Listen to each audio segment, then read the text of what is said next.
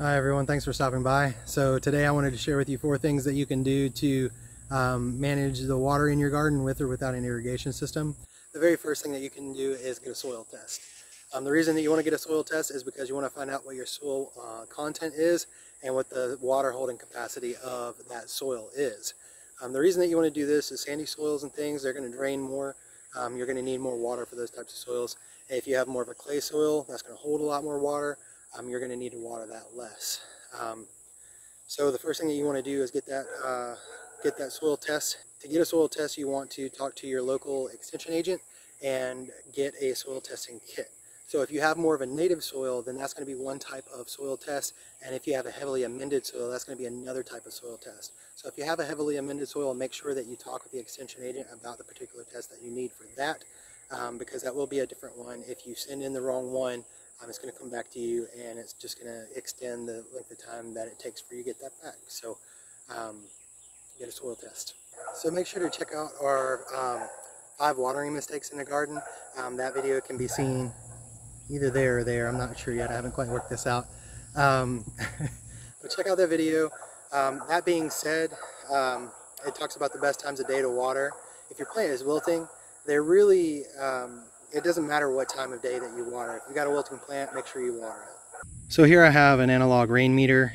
This is one of the second things that you're going to want to use to help to keep up with how much water is in your garden.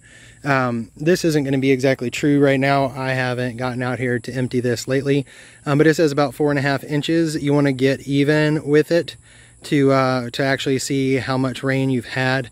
That being said, an inch of rain is different things at different times, and the reason being is that an inch of rain falling in 15 minutes isn't the same as an inch of rain falling over several days. Those amounts of water are very different amounts of water. But that being said, an inch of rain is roughly 0.623 gallons of water per square foot. So if you want to calculate the square feet in your garden and then to figure out how to add an inch or 2 of rain, that's going to be 0.623, and then for 1 inch, and then if you want 2 inches, that's going to be more like a 1.2, and then a little bit more. So I'm going to show you one of the next things that we're going to use to help to keep track of the water in the garden. And before I do that, I wanted to share with you how much water that is in the metric system, and that's going to be 25.37 liters per meter squared. I'm sorry I don't have smaller measurements than that, but you can take that and convert it yourself. So the next thing that you're going to want to have is some kind of a water meter for your hose so that you can see how many gallons or liters is coming out of it. I'm having trouble getting this one switched back over to gallons. It's in liters. And so the 0.623 gallons I have converted to roughly 2.4 liters. It's more like 2.35 or 2.36 liters. But this only has 1 decimal point, so we're going to be doing 2.4. We're going to round that off. It's going to be a little bit more than what I need. For right now, I'm coming over here and I'm watering these watermelons. Please forgive my grass. I'm letting it go to seed right now. And so this is about a square foot area. I went ahead and calculated out that area using the pi times radius squared, and figured all that out. So you don't have to be as precise as all this, but basically the idea is to calculate out the area that you need, and then for an inch of rain you want about 0.623 gallons. You don't want to do all that all at one time, and the reason being is that you know, these plants, they don't get all of that water all at once, right? So you may want to spread that out over a few days to make sure that it's got more consistent water.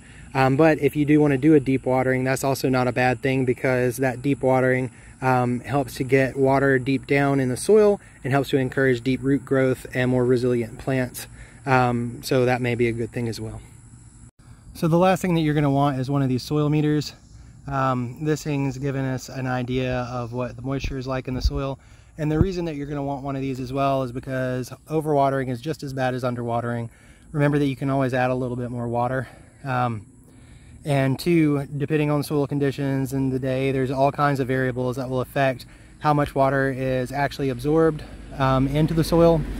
There are a lot of variables there. So you're going to want one of these because some of that water is going to roll off.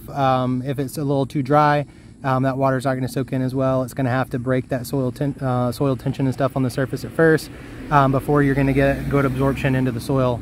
And so get one of these water meters to help keep up with the moisture. Right now I'm trying to keep this in the green, and that's what's going on with it, so I'm happy there. As always, thanks for watching. Please like and subscribe to help support the channel. If you haven't checked it out yet, check out 5 watering mistakes that you can make in your garden. And again, thanks for watching.